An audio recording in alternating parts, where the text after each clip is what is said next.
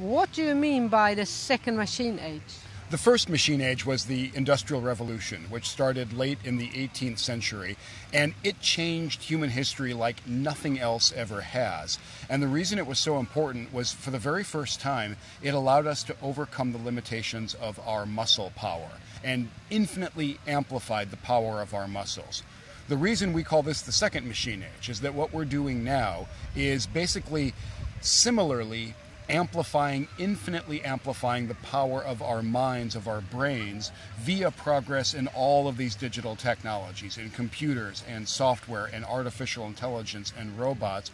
All of these things are adding up to bring us into what we call the second machine age. Why is it happening right now? It's happening right now because essentially after computers have been improving for long enough, we wind up in a very, very different place, a place we have not been before. So to make that concrete, I call this a phone that I carry around with me. Phone is the wrong word for this. By the standards of one generation ago, this is a supercomputer. It's got that much processing power. It's got so much digital capability built into it. And hundreds of millions of people are now walking around with this level of computational power. A generation ago, a few people had access to a supercomputer. Now, hundreds of millions of people do. In a few more years, billions of people will. So when there's that kind of explosion of computational power, we can do things we could never do before. We can have cars that drive themselves. We can have computers that translate among human languages. We can have real powerful artificial intelligence. So this world of extraordinarily fast computers and the data that come along with that, that's what's enabling us to make this progress right now. What will be the biggest implications on society, do you think? There'll be two major implications of the second machine age. One is good news. In fact, I think it's the best economic news on the planet. The other is more challenging. So the first one, the good news, is the word we use for it is bounty, is abundance, is affluence. It just means more, higher quality, more variety, lower prices in things that we should care a great deal about, in medicine, in health, in education, in entertainment, in communication, in the ability to live our lives the way we want and have greater variety and quality and freedom and flexibility. There's never been anything that accelerates our ability to have access like this digital progress does. So that's the good news. The challenging news is what we call spread, and that when we think about people as participants in an economy, as workers, what we're seeing is that some people are doing much, much better, and their wealth and their incomes are increasing a lot as a result.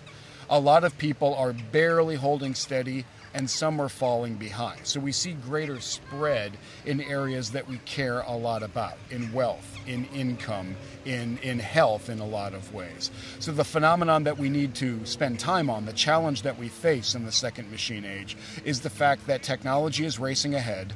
That's the good news. But as it's doing so, it's leaving people behind. And it could potentially leave a lot of people behind.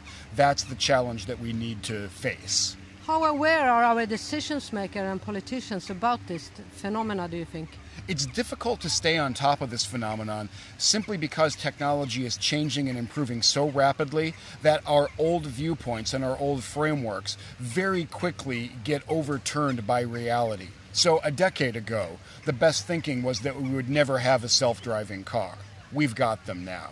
In a world that changes this quickly, it's hard for anybody to stay on top of it, let alone people who have lots of other things to do, our politicians, our policymakers, our decision makers. So the awareness is not keeping up with the pace of technological change. The good news, though, is that we start to see the awareness increase and we start to see the conversation shift. And more, the conversations that I have are exactly around what's happening, what are the challenges, and what are the things that we need to do about them. So the awareness is increasing.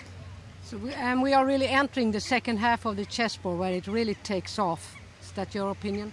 The crazy phenomenon about digital progress, about progress with computers and software and robots, is that it doesn't improve in a normal linear fashion. It just keeps on getting twice as good, twice as good, twice as good.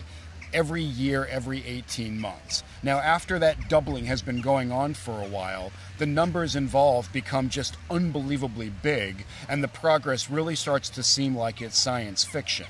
It's not. It's what's always been going on, but suddenly, after this doubling has been going on for a while, the numbers just become so big that our minds have trouble with them, and it really does feel like we're in a different era, which is why we call this the second machine age.